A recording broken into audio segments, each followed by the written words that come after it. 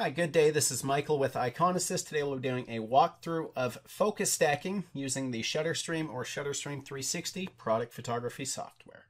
I have my camera connected via USB. Just to note here, I am shooting with a macro lens. When doing focus stacking, you're probably shooting small objects using a macro lens.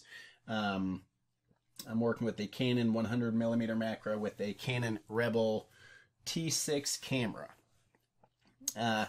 Connected via USB, and we have enabled a live view of what our camera sees. That was my hand going back and forth in front of the camera here.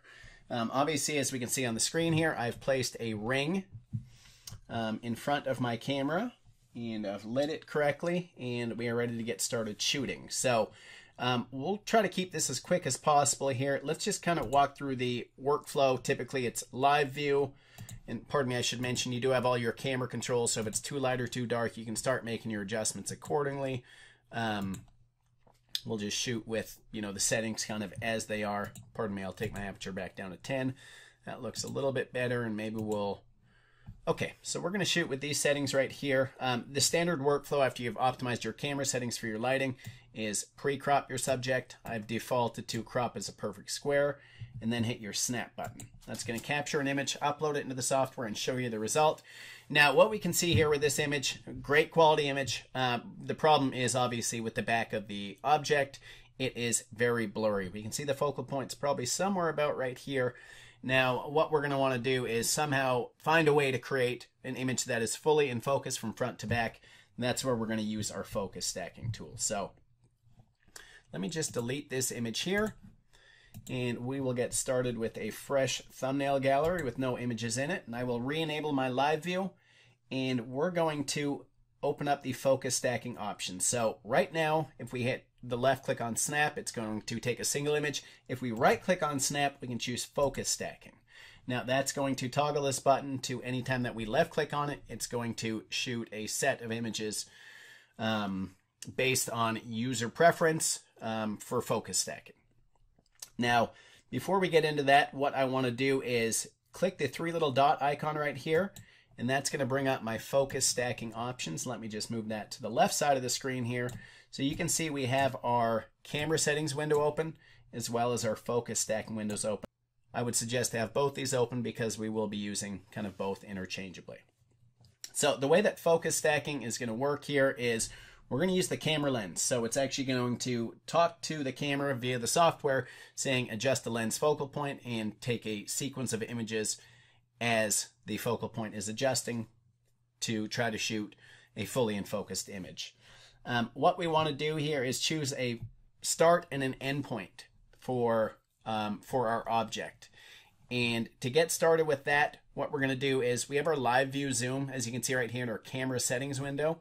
If you right click on your screen anywhere, that's going to change the one-to-one viewfinder so that if instead of just live view zoom on fit, I want to go 10x, you're going to see it's going to zoom in nice and up close for me. And what I can do here is, and pardon me, you're going to see some shaking here. The table that I'm working with is pretty wobbly. So I can adjust my focal points near and far using these mouse clicks. If need be, I can also do that in the focus stacking window, as we can see here. And essentially in this first step, we want to choose the front of the object as the starting focal point. So everything looks pretty good there. I'm going to say start, or set the focus start point. And let me just zoom back out and view my live view at 1:1 here. Now what we want to do is adjust to bring the back of the ring into focus. And to do so, what I want to do is using our focus stacking page here, we can start to make adjustments via mouse clicks, and you're going to see here that it's bringing the back of the object back into focus. The other thing I should mention here, and I should have probably mentioned this earlier, is that these are adjustable. So instead of 10 here, if I want to make it move a larger increment, I can actually edit that and say, okay, let's make it 20 or whatever number we want to do inside of here. So we'll stick with 10, and obviously we're going to try to bring our ring back into focus here at the back of it. I'm also going to move my one-to-one viewfinder, so I'm just going to click down here. And as we're getting close to our object, what we're going to do is zoom back in to view it nice and up close. And we can see there's a little marking on the silver here. That's going to allow us to just kind of, use a reference point to ensure that it's it is in focus. So it looks like we've done a good job at kind of bringing the back of the ring into focus here. Let me just zoom out of that one-to-one view. And I'm going to choose that as my focus endpoint. So now we've chosen our start or endpoint. Our last step that we want to do is choose the number of frames that we want to shoot for the entire image set. So that's going to be under number of frames. You can choose, as little as 2 all the way up to infinite if need be. Obviously, we're not going to do that. I would probably say usually between 3 and 5 is a kind of a good frame of reference. If you are shooting 360 product photography, which this feature will work for 360 product photography as well, the more frames that you're shooting, the longer the whole process is going to take. So I'd probably say maybe stick to probably 3 or 4 images max for 360 product photography. For the purpose of this demo, we're going to use 5. And what it shows right here, size is 20. So essentially from the front of the object where we chose their starting focal point to the back, that was 100 total steps. So, and basically what it says is I've moved 100 steps from the front to the back, and we're taking 5 images. So in between each image, it's going to move the focal depth 20 steps. And that's just automatically calculated based on your start point, your end point, how much you're moving, the actual focus distance, as well as your number of frames. Now, our last step is our processing. I'm going to say auto stack my image set. So if that wasn't selected, it would just take 5 images and the process would be done. Then it would be up to us to go ahead and put those 5 images together somehow, some way. You could do that, but what I want to do is auto stack the image set, meaning that after it shot the 5 images, it's going to make a single file for me.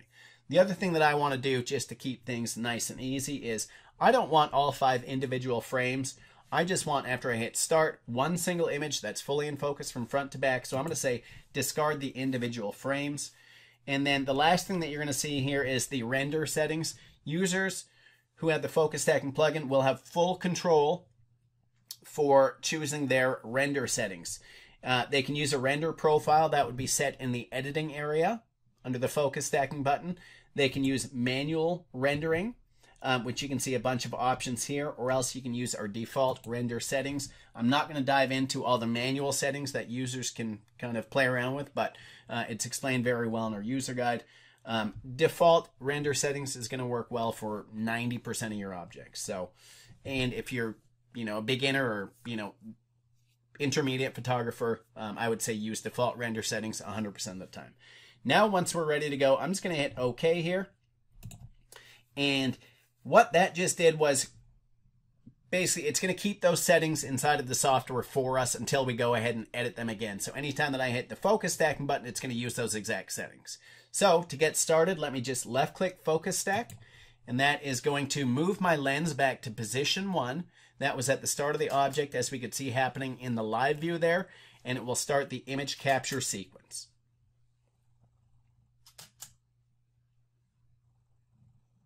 Again, it's shooting a total of 5 images.